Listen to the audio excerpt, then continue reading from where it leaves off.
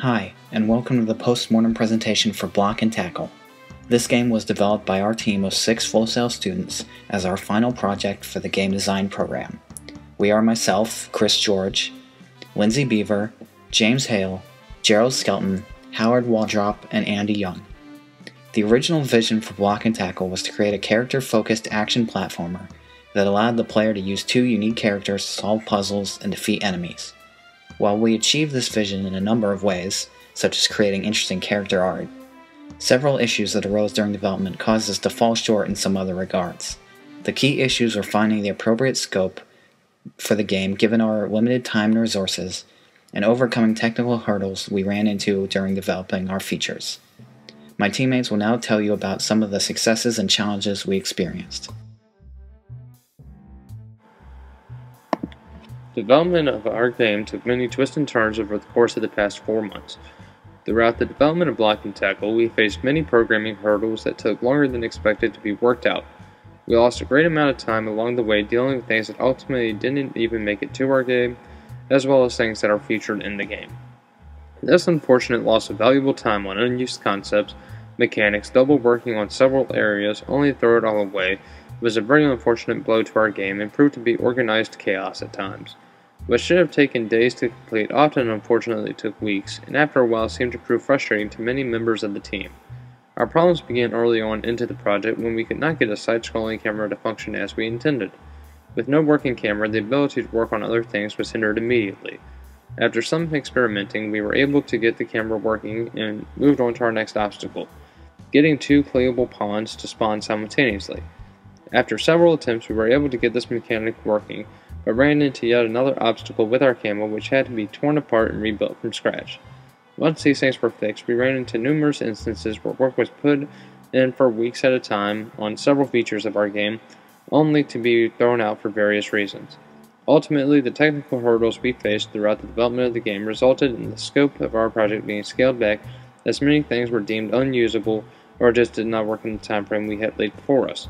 The things that we lost and gained along the way formed our game into what it is today. Hello, this is Lindsay Beaver. I'm one of the designers on Block and Tackle. I'm going to be talking about some of the mechanics that we used and some of the challenges that we faced while learning a lot of new things. So one of the things that worked really well in the techniques that we put into place was trying to turn our conceptual mechanics into actual technical code, making UDK kind of do things that it wasn't necessarily meant to do, specifically with a platformer.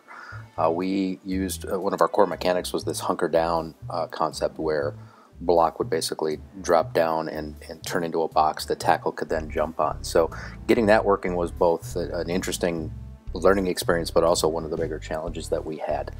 It kind of slowed us down for a while. So as we see in some of these pictures here, the first thing we did was have a box spawn at block's location. That was something that tackle could then jump on, and then making that simply disappear and not be visible. There were some physics challenges and other problems with that we finally overcame. And then at the advice and feedback in a couple of weeks in, we ended up turning that into a soft platforming process whereby tackle could actually run through block while he was hunkered down, even though the box was present. But when he leapt above him, then the box came into play, and you'll see that in some of the demo gameplay.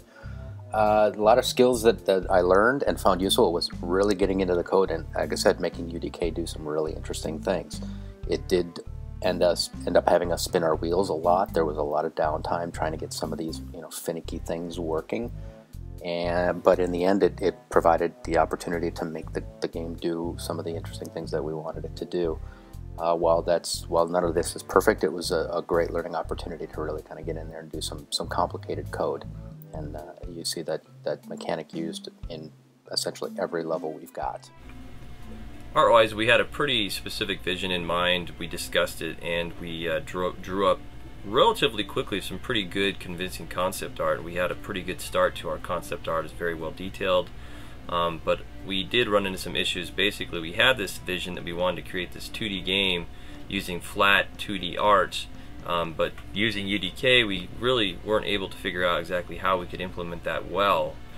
We did know how to do the 2D part of it, but just getting it to be flat art, similar to the art used, for example, in certain segments of Alice Madness Returns, where you have flat art moving around in this 3D environment, and that's kind of like the 2D, 3D thing I think we ultimately wanted to go with, but we just weren't able to really get that working the way we wanted to. We also ran into some issues using Scaleform. All of our menus, we wanted to do custom menus, but we wanted to have some menus that kind of match the art that we originally established, the art style. And just trying to implement Scaleform using Flash was relatively difficult just because there's so many different ways to do it, and ultimately ended up being an easier way that worked for us. And I think that maybe had we understood how to use Scaleform and apply it better at the beginning of our project, we may have been able to utilize Scaleform better to actually create the project we want to begin with using 2D and UDK.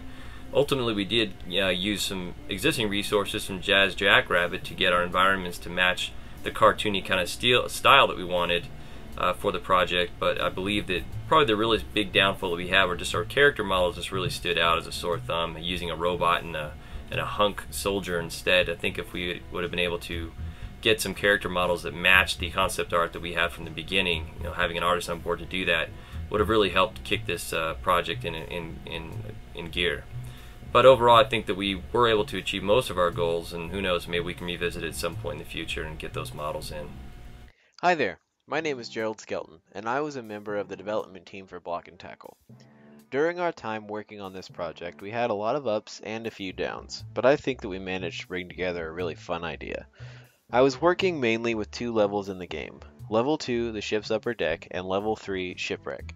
I had a lot of fun working on these levels, but what took the longest for me was not building them, but was actually trying to come up with fun and interesting puzzles that weren't too challenging or beyond my own ability to create.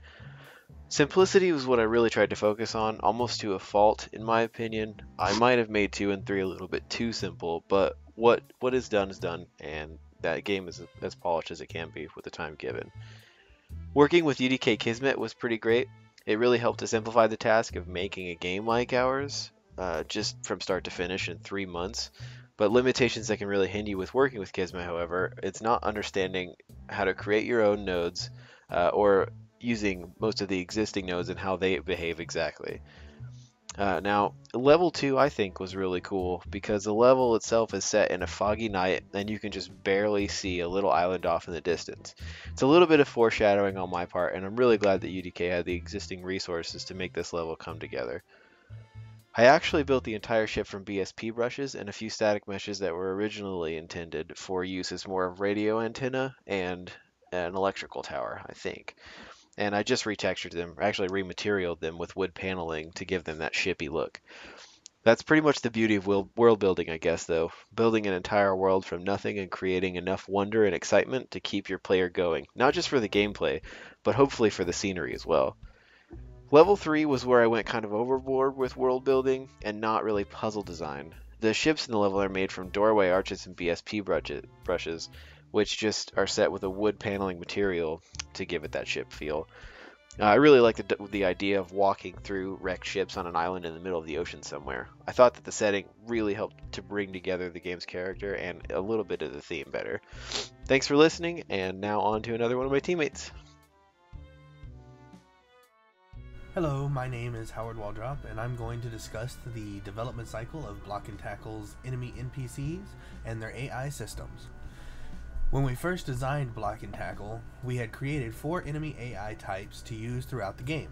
These types were Tavern Patrons, which threw glass mugs as projectiles. Next, we designed Pirates that would shoot cannonballs at the player, followed by Crabs that would follow a set path for the player to either kill or avoid. And bringing up the rear of this AI quartet was a Monkey AI that would sit on top of a tree and throw coconuts at the player that they would have to avoid. Each of these 4 enemies required 4 scripts: the main definition script, the controller script, a custom weapon script, and a projectile script. As the Block and Tackle development cycle steamed ahead, I spent countless hours learning Unreal Script to a point where I could code all of the behavior of these enemies from scratch and have them look and feel natural on screen.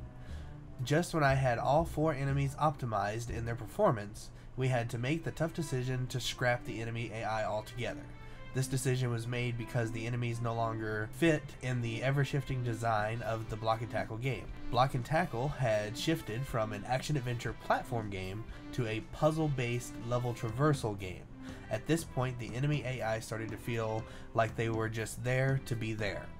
Basically, they were forced. So ultimately, we decided to drop the AI and focus on level traversal, which freed up countless man hours and allowed our team to focus more on gameplay and the player experience from moment to moment. The final level in Block and Tackle, also the most difficult, had a few challenges to overcome throughout its development cycle. The first major hurdle was that Block could not die, as he is a possessed pawn and not the actual player. The decision was made to change the level design so that Block could no longer die, which eventually led to all levels being about traversal and the ability to die removed almost entirely from the game.